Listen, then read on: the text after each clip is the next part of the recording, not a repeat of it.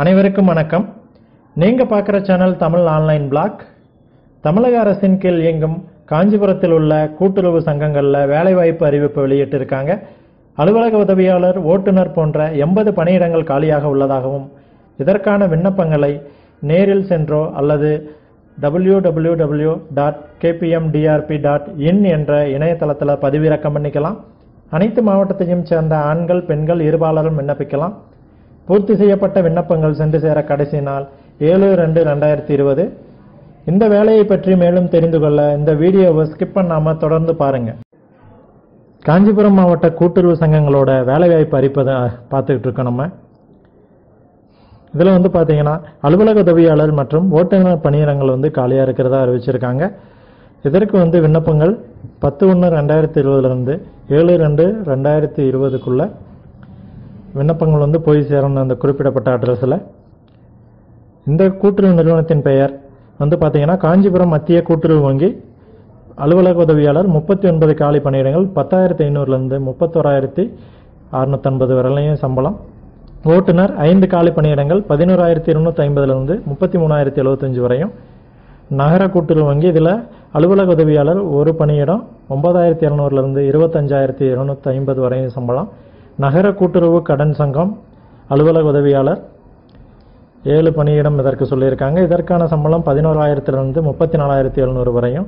தொடக்க வேளாண்மை கூட்டுறவு கடன் சங்கங்கள் இதில் 11 போஸ்டிங் இதில் 12,300 35,150 வரலையும் சம்பளம். இதில் இன்னொரு இதில் 17 போஸ்டிங் இதில் 9,300 27,610 வரையும் சம்பளம் இதற்கானது.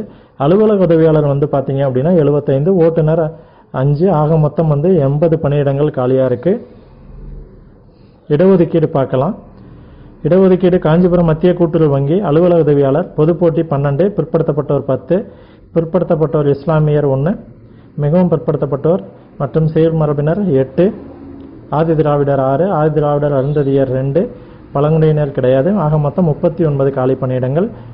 ஓட்டுநருக்கு 2 பொது போட்டி, பிற்படுத்தப்பட்டோருக்கு 1, மிகவும் பிற்படுத்தப்பட்டோர் சீர்மரபினர் 1, ஆதி திராவிடர் அருந்ததியருக்கு 1 போஸ்டிங், ஆக மொத்தம் 5.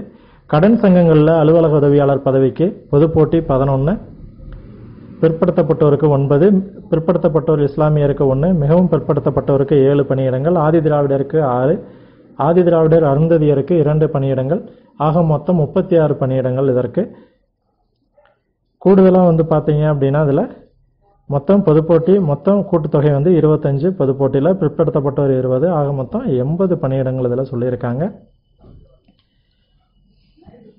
மேலே குறிப்பிடப்பட்டுள்ள இந்த எண்ணிக்கை மாறுதலுக்கு உட்பட்டது அப்படின்னு சொல்லியிருக்காங்க.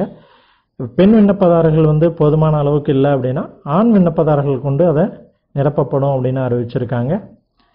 ஆதரவற்ற விதவைகள், மாற்றுத்திறனாளிகள், கண் பார்வையற்றோர் தவிர மற்ற முன்னாள் இராணுவத்தினர் ஆகியோருக்கு ஒதுக்கப்பட்ட இடங்கள் நியமனத்தின் போது பின்பற்றப்படும் அப்படின்னு சொல்லியிருக்காங்க. அடுத்து பார்த்தீங்கன்னா பூர்த்தி செய்யப்பட்ட விண்ணப்பங்கள் அனுப்ப வேண்டிய கடைசி நாள் 7/2/2020 பிற்பகல் 5:45 மணி. நேர்முக தேர்வு நடைபெறும் நாள், இடம் மற்றும் நாள் பின்னர் அறிவிக்கப்படும் அப்படின்னு சொல்லியிருக்காங்க. தகுதிகள், வயது பார்த்தீங்கன்னா விண்ணப்பதாரர் 18 வயது பூர்த்தி அடைந்தவராக இருக்க வேண்டும். விண்ணப்பதாரர் பார்த்தீங்க அப்படின்னா கீழ்கண்ட வயதை பூர்த்தி செஞ்சவங்க அப்ளை பண்ணக்கூடாது அப்படின்னு சொல்லியிருக்காங்க. ஆதி திராவிடர், அருந்ததியர், பழங்குடியினர், மிகவும் பிற்படுத்தப்பட்ட வகுப்பினர், சீர்மரபினர், பிற்படுத்தப்பட்ட வகுப்பினர், பிற்படுத்தப்பட்ட வகுப்பினர், முஸ்லீம், இவங்களுக்கு வயது வரம்பு கிடையாது. அனைத்து இனத்தைச் சேர்ந்த ஆதரவற்ற விதவைகள், இவங்களுக்கும் வயது வரம்பு கிடையாது. பிற வகுப்பினர் அதாவது ஓசிக்கு 30 வயதுக்கு மிகாமல் இருக்க வேண்டும்.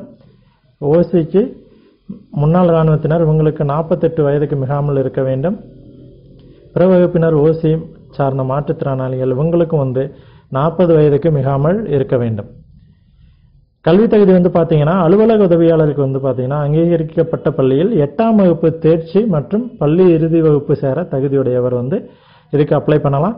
ஓட்டுநர் பார்த்தீங்க அப்படின்னா 8ஆம் வகுப்பு படிச்சிருக்கணுங்க. மோட்டார் வாகன சட்டப்படி அதாவது லைட்டு இலகுரக வாகனங்கள் ஓட்டுவதற்கான உரிமம் பெற்றிருக்க வேண்டும். பேசிக் தெரிஞ்சிருக்கணும். ஆட்டோமொபைல் மெக்கானிசம் பேசிக் தெரிஞ்சிருக்கணும் அப்படின்னு சொல்லியிருக்காங்க.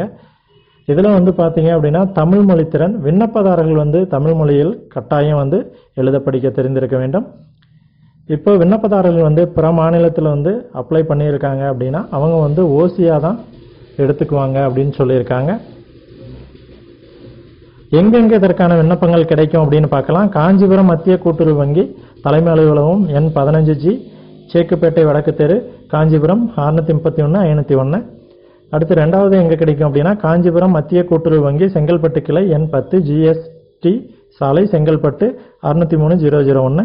காஞ்சிபுரம் மத்திய கூட்டுறவு வங்கி திருவள்ளுவர் கிளை எண் 17, ஜவஹர்லால் நேரு சாலை, ஜெயநகர், திருவள்ளுவர் 602 001 இதில் கிடைக்கும் அப்படின்னு சொல்லியிருக்காங்க. அடுத்து வந்து பார்த்தீங்க அப்படின்னா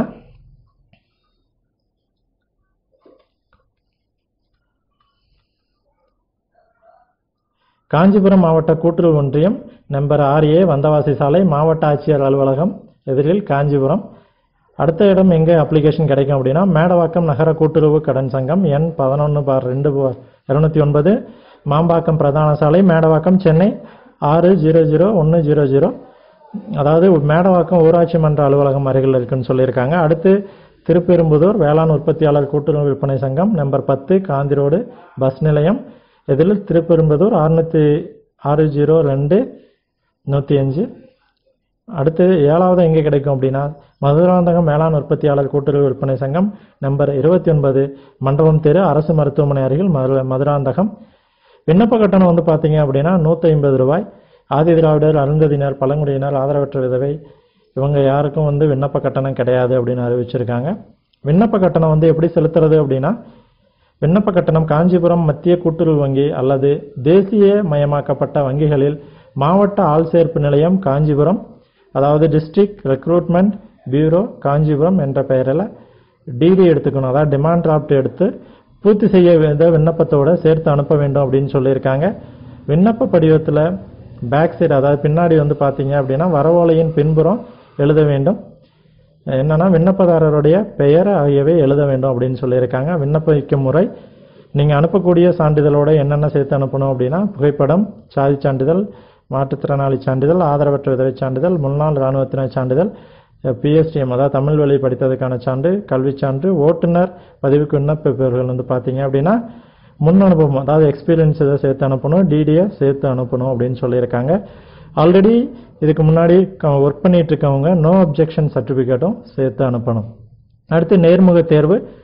நேர்முக தேர்வுக்கான அழைப்பு கடிதம் வந்து பார்த்தீங்கன்னா இதில் வந்து 30 மார்க்குக்கான எக்ஸாம் நடக்கும். சரிங்களா? இது தேர்வு செய்யப்படும் முறை வந்து தரவரிசை பட்டியலை வந்து பொறுத்து தான் தேர்வு செய்யப்படுவாங்க அப்படின்னு அறிவிச்சிருக்காங்க.